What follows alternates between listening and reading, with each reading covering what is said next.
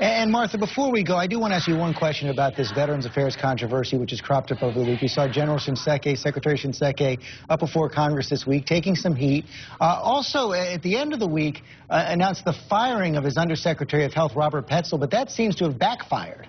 It certainly did. There was a press release on Friday saying that he has accepted his resignation, and then we later learned he was set to retire anyway. They didn't put that in the press release. They didn't put that out. Of course, we all found out that he was set to retire anyway. Not exactly a sweeping statement by the VA. This is long from being over, George. Martha Raddatz, Robert Harward, thanks very much.